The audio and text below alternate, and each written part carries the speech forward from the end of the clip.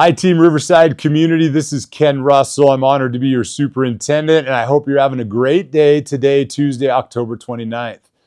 You may have seen in the news yesterday that Freeman School District, a like-sized rural school district, experienced a swatting incident yesterday.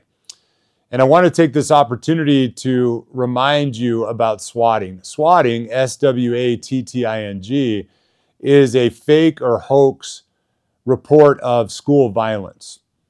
A lot of times, outside entities or agencies, either from a foreign country or other parts of our country, will infiltrate a system and send in a hoax report of violence.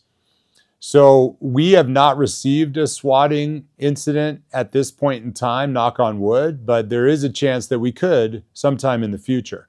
And I want to make sure you know that if that happened, we would respond as if it was a real threat. We would implement our policies and procedures that we practice and drill.